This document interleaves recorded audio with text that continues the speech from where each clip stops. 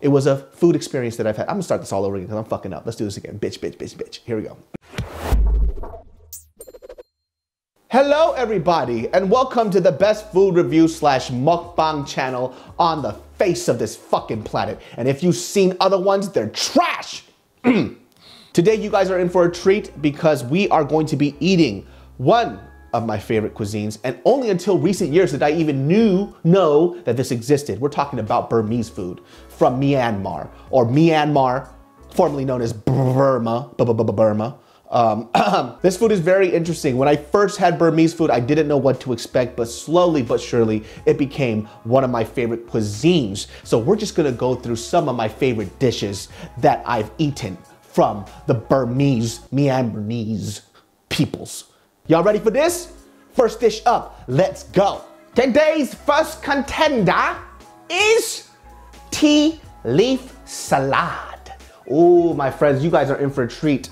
Now, I'm not sure if this is actually eaten as a meal or if it's like a bar food snack or if it's like some kind of cultural thing. Any people from Myanmar, if you can enlighten me on tea leaf salad, please let me know. But I'm just gonna give you guys a few pieces of informaciones, as they say in Spanish, about tea leaf salad. Now, tea leaf salad consists of a lot of different things. You're gonna taste a lot of nuttiness because yes, there are like nuts, I believe, fried in oil. But the main component that you'll see in this, aside from all the other stuff, is this piece of elephant poop on the side. This is fermented tea leaves. Now, don't be scared, my friends, because I know it looks like a bird shitted this out of its ass, and then we're gonna use it as food. You know, Asian people, we do some weird shit. But Burma, I believe, or Myanmar, is one of the few areas where they actually eat the leaves and not just steep it for tea and for drinking purposes. And when I first saw this, I wasn't sure what I was going to expect when I ate this, but I gotta tell you, like I always say with food, one of my favorite things on earth. So let's prep this, my friends. We are gonna take these cute little limes, you know, these little delicious little limes, and you're gonna squeeze the motherfucker on there. Pop, pop, pop. I love limes. Limes over lemons for me. It's my shit. Yeah, you know why limes are better? Because when you get a shitty car, you don't call it a lime, you call it a fucking lemon. Ooh, ooh, ooh, ooh. When you get this in a restaurant too, by the way, the presentation will be a lot better. You'll see it, you know, pushed off to the side, or they'll organize all the nuts and the tomatoes and everything else. But I got it to go just to show you guys. So you're just gonna mix all this stuff together. The flavors that you're gonna get is gonna be fish sauce. You're gonna get these fried nuts. I'm not sure, it might be peanuts or what do you call those? What do you call those things? Mung beans or whatever? I don't know. This is one of those cuisines I really don't have too much knowledge about. I just know it's bomb as shit. Tomatoes in there, cabbage as well, fish sauce, sesame oil, and you'll be surprised how delicious it is. I doubt this is really that healthy, but I'm not really worried about that. Not all salads have to be healthy as hell. Sometimes it just has to be fucking delicious. I personally like this with a nice bazier, also known as beer for you layman's. But there we go, nice and mixed. As I just get a little.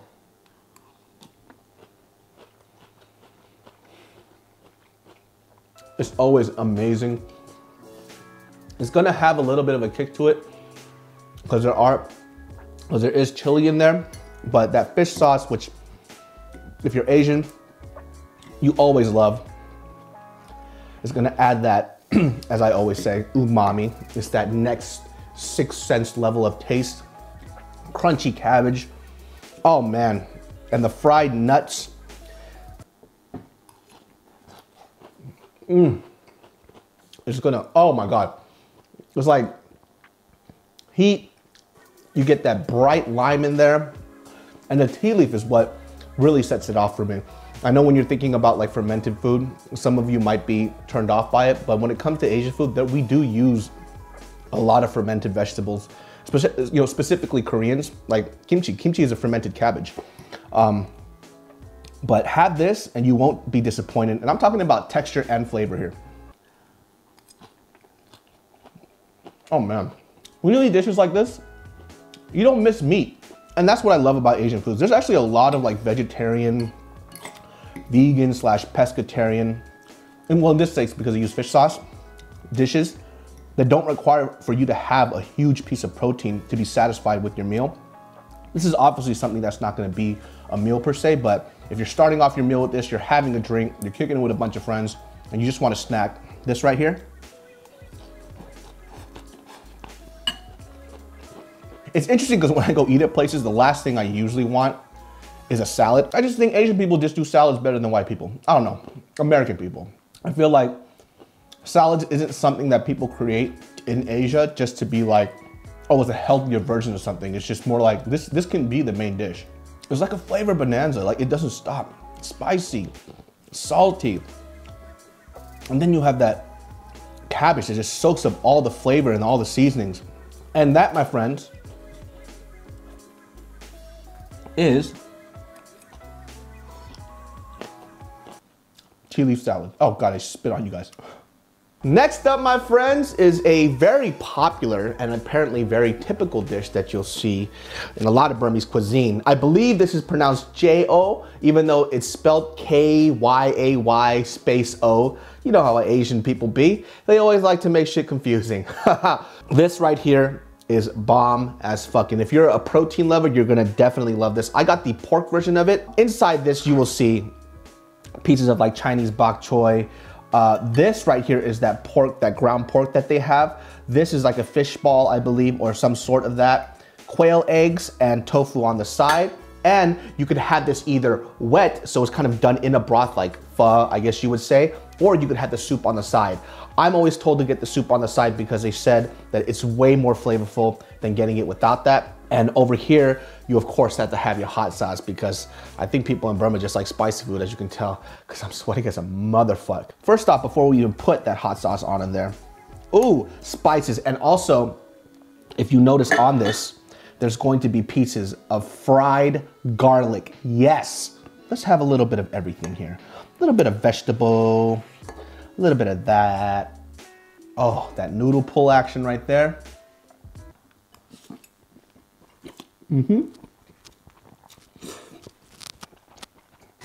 So fucking good. I love the fried garlic and that soy flavor sauce that they put on there. I definitely need some hot sauce on this beezy. Oh shit, that smells spicy as fuck. We're gonna dodge those little fucking devil dick chili peppers.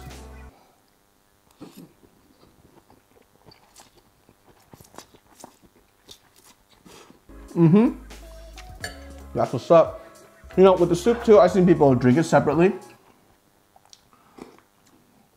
Bomb, and I also see people pour it on top. Me, I think I'm gonna pour some on here. Just to moisten it up like that. Now, we're talking heat, sweet, and a little bit of spice, but this is definitely a really bomb savory dish. And if you've never, oh, quail egg, of course. I love quail eggs, man. That's the shit. I needed more spice up on this bitch, man. I like to have my shit come out my asshole later. Yes, these delicious noodles have absorbed that broth that I just poured on there.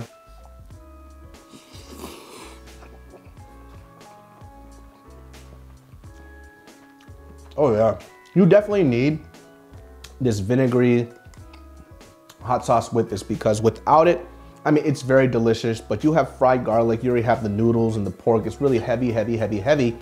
And then when you add this spice to it, it just kind of, it mixes it up a little bit. You need that heat and you need that vinegar just to always balance out like fattiness and crazy saltiness. Oh yeah, let's get into this piece of pork right here. And that piece of pork too isn't just like ground up pork. They flavor it. I taste like ginger, I taste garlic, a little more hot sauce on this.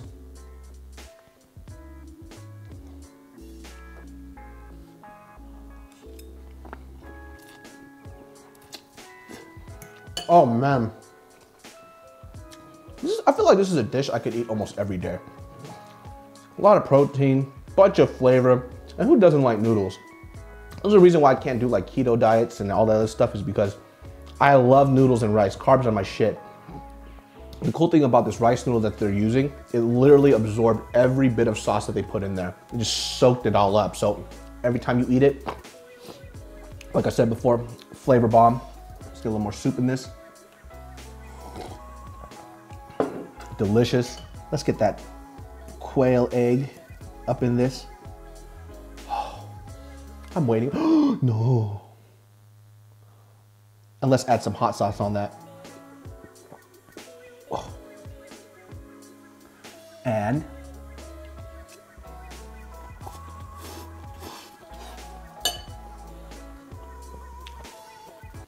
bomb as fuck. Next up, my friends, is a must-have, must-have, must-have. Oh, shit. Must-have. When you go to a Burmese place, make sure that you get the mohinga. What is mohinga, my friend? It is a catfish soup with noodles inside. Now, the prevalent flavor in this is going to be all those choices of herbs and spices that you'll see in a lot of the food that you have. I believe it's made with the fish paste as well, and they put catfish obviously in there too, and that catfish water flavors the soup. You'll see hints of like turmeric, I believe, shallots, garlic, onions. It's just gonna be all of those delicious flavors melded together that put you in a very happy place. Now, mohinga, it might even be a breakfast food. I'm not quite sure about that as well. I'm just saying a lot of information that I don't know about, and then you guys are probably gonna correct me in the comments, you fucking fact police bitches. But please do, I actually do wanna know. Fried garlic as well, cilantro on the side, lime, there's spices, and of course eggs, and always add the lime in there. Like that. Taste the soup after you mix it up. Like that. And as you can see, there's spices on the side that I'm gonna mix in the soup. And this is my shit. Flavorful, flavorful as hell.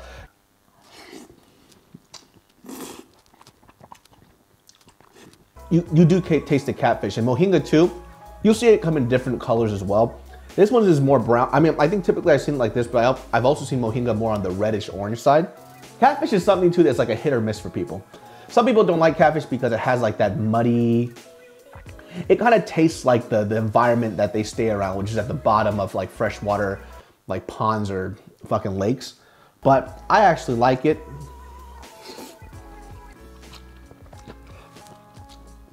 Especially with mohinga. So bomb, savory. Yep, yep.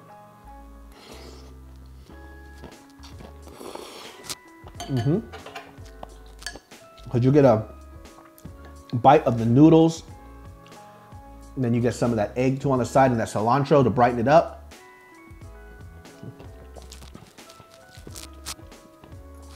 Oh yeah. The mohinga broth too is thicker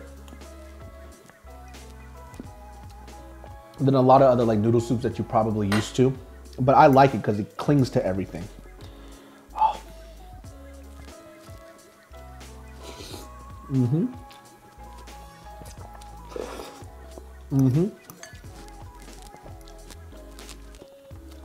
The garlics and the shallots. Garlic and shallot too. Ultimate combo, by the way.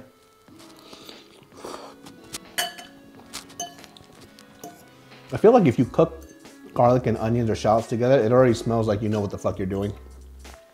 Sometimes back in the day, when I have a girl come over, I just pretend like I'm cooking and just throw garlics and onions into a pan. And she's like, oh my God, you're such an amazing cook. I'm like, no, I'm not, bitch. Got you.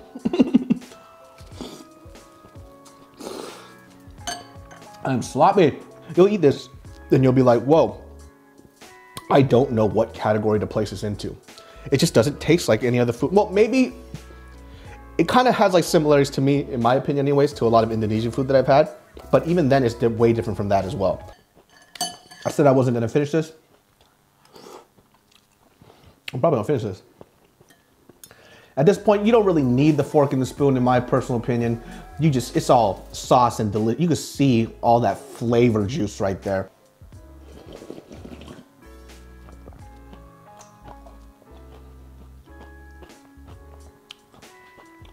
drink and eat it at the same time.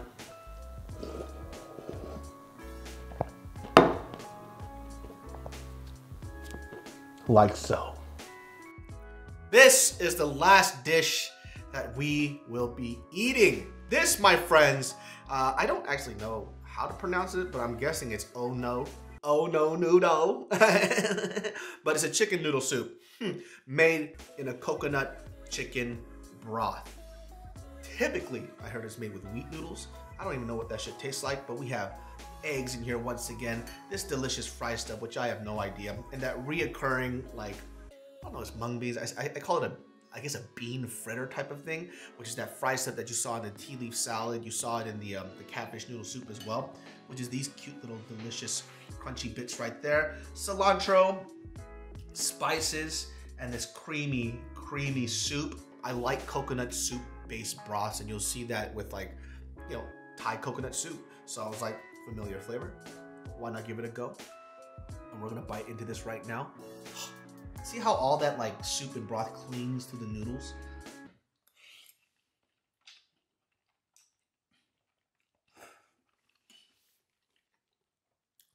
Fucking good.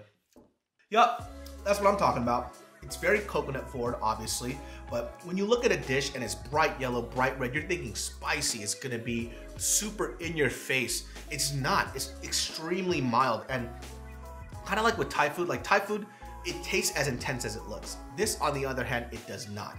So if you're scared when you look at this and you think that it's just gonna be too much for your palate, trust me, give this a go.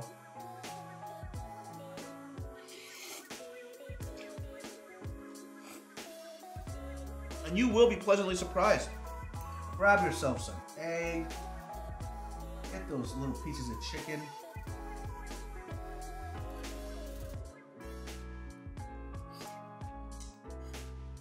I love that fried bean fritter. It's good. It's just, it tastes like, kind of tastes like the breading on the outside of a fried piece of chicken, you know? It's not a part of the main dish, but it's still one of, like, your favorite parts of fried chicken. Like, fried chicken is what it is because of that outer crust. I mean, yeah, there's the meat, but you want that crunchiness, and man.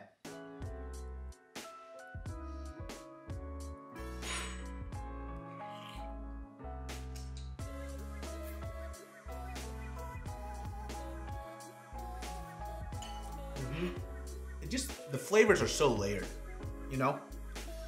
I could taste a little bit of everything that goes into it.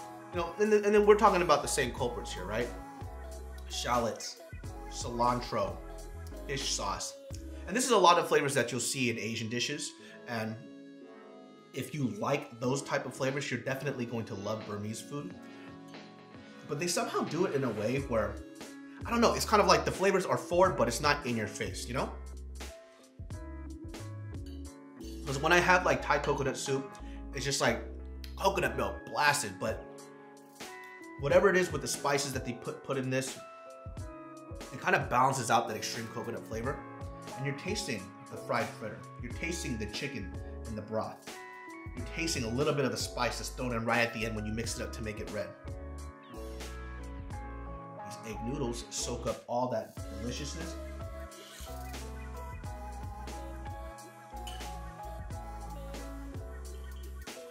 Just become a really happy camper. Cool thing is with this place, with the chicken, they only use thigh meat. I love thigh meat when it comes to chicken because it's never dry. It has the most flavor. A little bit more of the soup.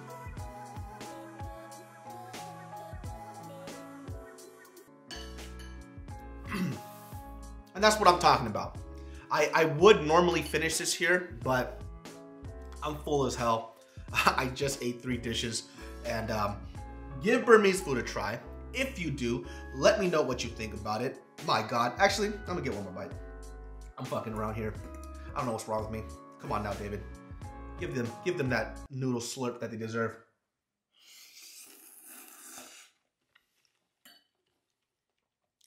Oh, yeah. If you guys want me to try some other type of food, let me know. Let's get it on there. I'm thinking about having some East African food on this because I never had it before. But let me know in the comments below, everybody. I'll see you next time on the best food review I'm saying it as if like I got a plaque for it or something. I'm really full.